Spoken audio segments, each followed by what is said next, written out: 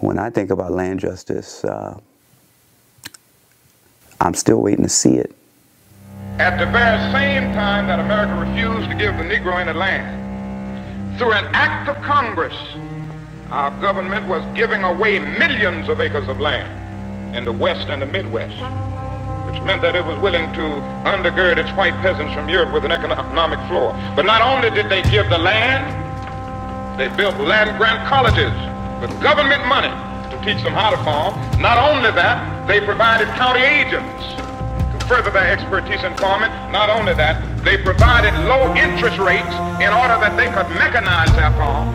Not only that, today many of these people are receiving millions of dollars in federal subsidies not to farm, and they are the very people telling the black man that he ought to lift himself by his own bootstraps.